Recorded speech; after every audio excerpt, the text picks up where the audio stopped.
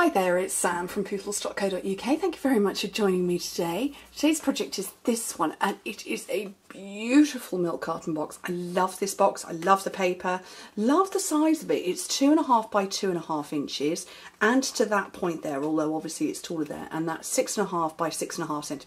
Where's the 6.5 centimetre cube? And the extended bit, and it's just lovely. Love this, and I've mixed in some of our paper from the annual catalogue and a stamp set and die set from the autumn winter catalogue. Thought I'd mix it all up. So I'm using the same paper pack. Oh, I've forgotten the name of the paper pack. I want to say Rooted in Nature. Is it Rooted in Nature? I'm going to have a look.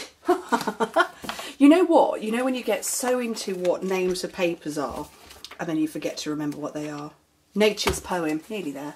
Nature's Poem. This one has a pink background, so while this one's got white here, this has got petal pink, and I've stamped Blackberry Bliss on white and then mounted it on Blackberry Bliss. I don't know which one I think is going to be better, so I've cut everything ready. Okay, 10.5 inches by 7.5 inches, 28 by 19.5 centimetres. Don't worry about writing anything down. It's all written on my blog. Click over the description bar and it's there. Okay, so on the long side, score it every 2.5 inches, 2.5, 5, 7.5 and 10, which in metric is every 6.5 centimetres. So that's 6.5, 13, 19.5 and 26. And then turn it round and score it at 2.5 and 5. And then flip it over to score on the back at 7 inches. And that's so we can get this lovely bit here. So in metric, 6.5, 13, turn it over and score it at 18. Okay, let me scooch that out of the way. And we'll get, do you know what, I've got a grubby bone folder here. Let me see if I've got another one that's a bit cleaner. That's better. I was making boxes earlier, or making projects earlier, not specifically a box, and used my bone folder and it put a dirty streak across it, and I was like, no! And I don't know how it's got grubby. Actually I do, I work with ink.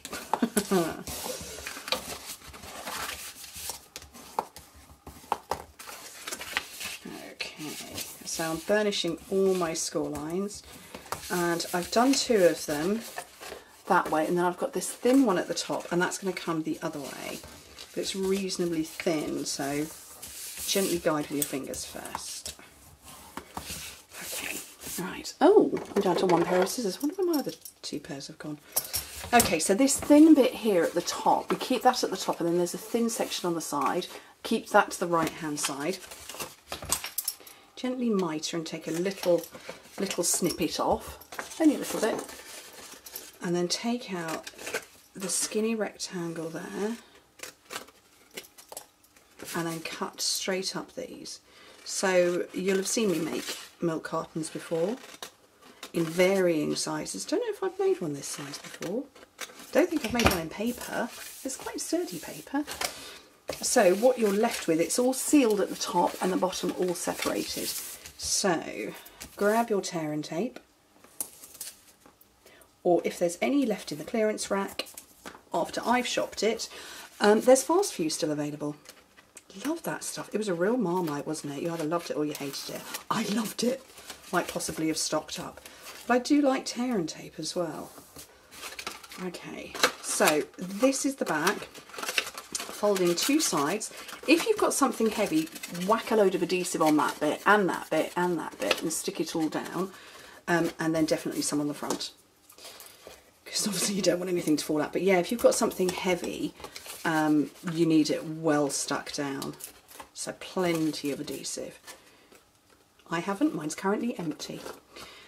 Right, so we've got this score line here, and if you push your fingers on one side and the other just at the top, it will naturally fold in and resist. If I can get hold of it, or I'll try to show you, and hovering it up in the air, and it will resist at that point, although apparently not on this side. Maybe I over burnished there. It should resist. Why is that not doing that? Or maybe I didn't burnish enough. What's going on?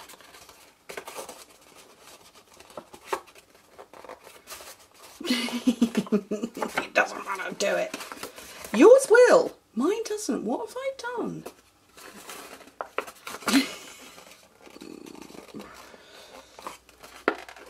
We'll pretend it does, because it will do in a second. I'll sort it all out and it'll be gorgeous for pictures.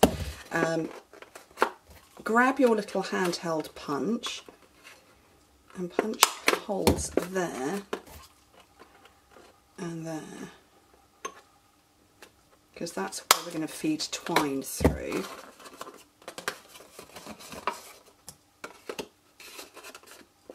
Why does that want to go in like that? I'm very confused.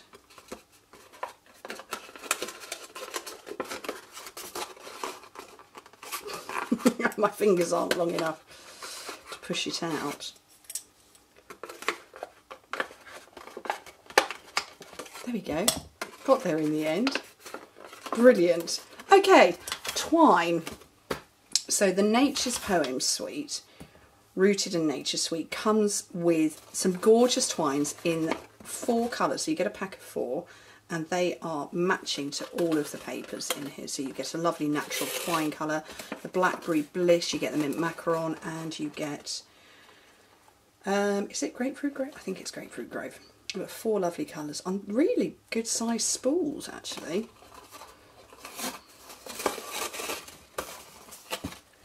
And this is the Blackberry Bliss one. Okay, let me grab a couple of pegs to keep this shut just while I tie the twine closed.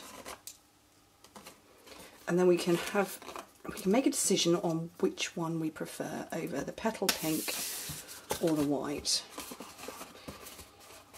And my instinct is go white, but actually I do think it might look better on the petal pink, but we'll have a go. Let's have a look. So twine done, and then trim off the ends. And do you know what? I'm getting to the end of my roll, and it's curling a little bit. Well, I'm not really getting to the end of the roll because there's still tons left, but it's curling. That's okay. I quite like the cut. Oh, for goodness sake, go away, Berry. I kept you company all day. Now you want to come and see. So this is Falling from Leaves from the Autumn Winter catalogue. Comes with a set of dies that you can buy separately or together.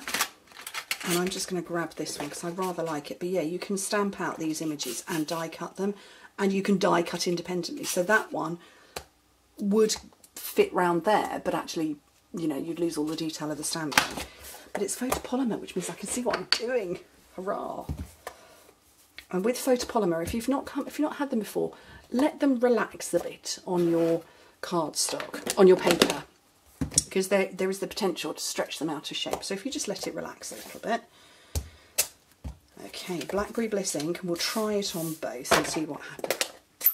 Seriously, Berry, blocking my light. Okay, well, she's gone again. So I don't know why I'm lining it up on the grid paper. I can see what I'm doing. So that's it on white. Let's have a look at it on petal pink.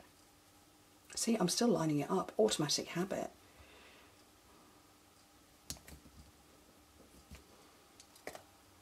Pop those away. I'm just going to let them dry a little bit because Blackberry Bliss tends to be a little bit...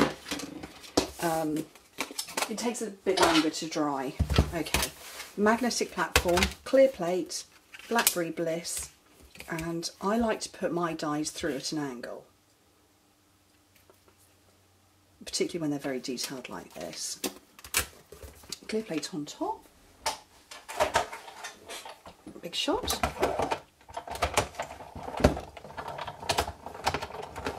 and I'm going to go backwards and forwards a couple of times in the hopes that that will have cut beautifully. Not quite. So I'm going to do, do you know what? I teach this all the time. I'm going to send it through upside down. I teach how to do it and then forget to remember myself. Die cut detailed dies upside down. And that is pretty much all the way through.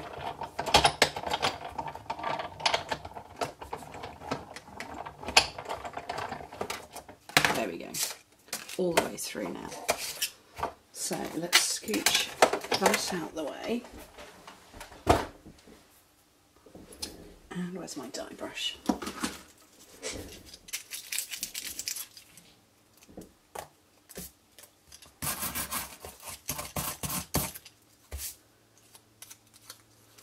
Poke all those bits out. Where's my poker? There's a couple there that don't want to come out.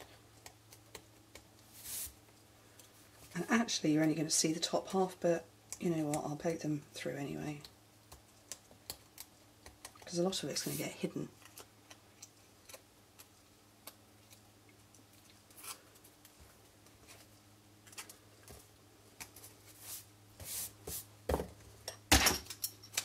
Snip off the end.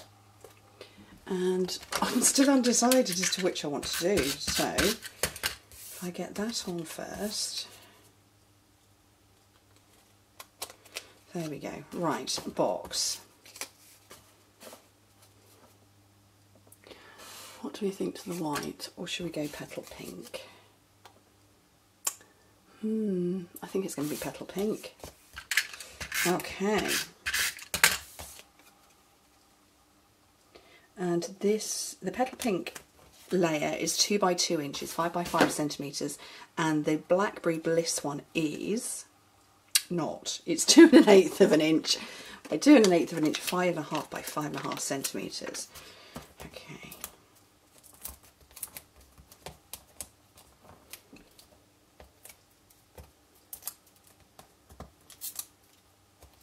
And almost there. And it nestles perfectly in the centre. Box done. Yeah, petal pink. I think that works. I think this is a washed out version of petal pink, but it's still that colour versus this one. Cute. 2.5 inches. You could fit tons in there. Anyway, thank you ever so much for joining me. Hope to speak to you very soon. Bye.